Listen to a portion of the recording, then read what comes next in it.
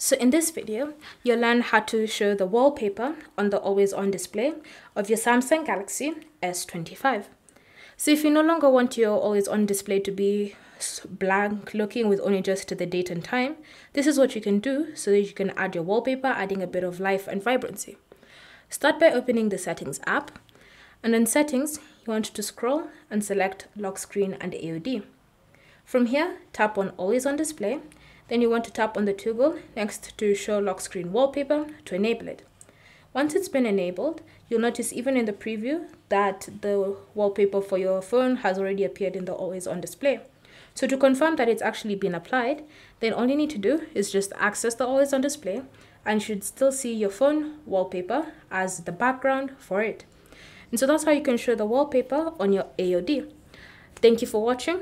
If you have any questions or comments, leave them down below and we'll get back to you.